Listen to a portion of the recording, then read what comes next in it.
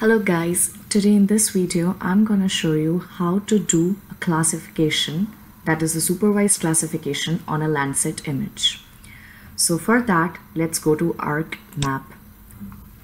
So here is the image which I'm going to classify. So this is one of my study area which has all total 11 images of a land cover, and it has all different type of land covers like forest, maybe water, some urban places, some of the pastures, grassland, agriculture, many more. So what am I going to do is I'm going to perform some classifications, and mainly the interactive supervised classification. So why do we need classification? So this is a method in which the algorithm runs itself to show us which pixel shows which land cover. So what we are going to do is, first and foremost, we have to give training samples to the computer so as to understand that what we are looking for, what the user is looking for. So for giving the training samples, first we'll select our file. So this is the file which we are gonna do the classification on. And for doing first, what we need to do is, first we have to go to the customize tool, go to the extension and see whether we have the spatial analyst on. So you need to have this on, and then what we can do is just right click on this blank part and then click on the image classification. So in my case it is on, so you can find it here.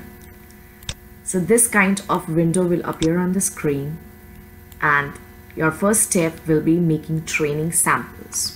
So these samples are the reference samples which helps the computer for the identification of pixels. For that, we are going to click on this, and so first the training sample appears like this. There would be no samples taken. So what we can do is we can go to this draw polygon. You can select the polygon which the type you want, maybe a polygon, maybe a rectangle, maybe a circle. So let's go for a rectangle. So what we are gonna do, we are gonna zoom to like for example, I'm gonna see the forest. So the dark green represents forest. If you are confused with the color, what it represents, what you can do is you can use the false image classification colors and change the band accordingly. So after the false classification, this is what I get. So click on this, zoom in as much as you can, because the more you zoom in, the more accurate pixel you'll get, because there might be some pixels on the border of two different land covers, and which may give you a confusing result. Select a small patch and it will appear on the screen. So you can select as many patches you want from different area. I would suggest you take the patches in such a way that they should be distributed properly and evenly throughout the satellite image. So here how it goes. On an average, I take mostly 5 to 7 samples. You can take as many as you want. Oh, sorry. Oops, this is the wrong one. This is how you can delete. So I want to take a sample here. I'll zoom in. Yep, here you go. So when you are satisfied with the number of samples you have taken, you can just select all the 3 using the shift button on your keyboard. Select all the 3 together and click on this merge training samples. So once you click on this, all the training samples will be merged, and you can name it as forest. You can change the color, so just click on that, and usually the forest is green, so I want to give it a green color. Similarly, for the next one, for now, I would go for an urban area. So it's clearly visible that this part has a big urban area. Of course, this is the part where I spent my childhood, so I know this is an urban area. So select the polygon again, go to this place, make a polygon. Here you go. So you can select many more areas, and the same process repeats itself. So there is a slight cloud in this part, which I mistook it for urban area, but it wasn't. So this can be some of the limitations while you do your project or anything regarding a Landsat image.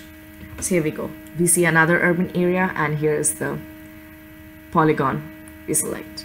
And again, click on the shift button, select both the classes, merge them, and write as urban. So this will be a time-consuming process. Therefore, I have already made a sample training set for you guys.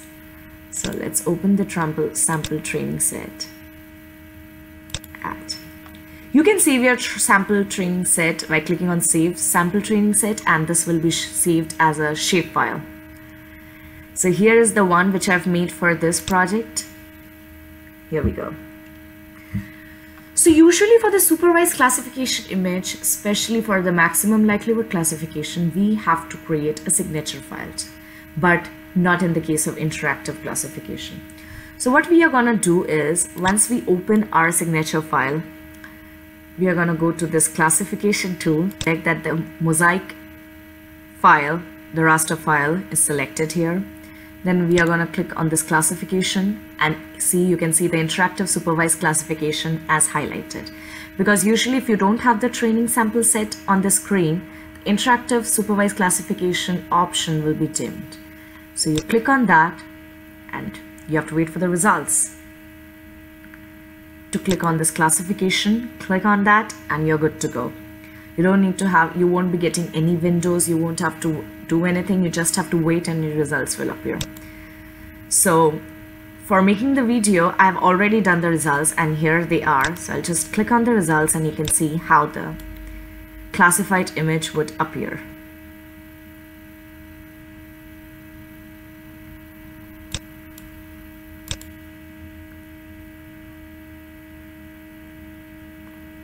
Here we go. So you can see, if we zoom in, you can see the green color representing the forest is all green. Wherever there are urban areas, like I've selected the one here, you can find the urban area here. You can see the blue water, like the lakes, the rivers, you can find them here. And of course, the lighter, the yellowish thing are the urban, maybe the grassland, pastures, whatever they are. So yeah, they are evenly spread. So here we go. Here is our results and how it looks. I hope you guys do this, and if you have any questions, comment below, like and subscribe. Thank you.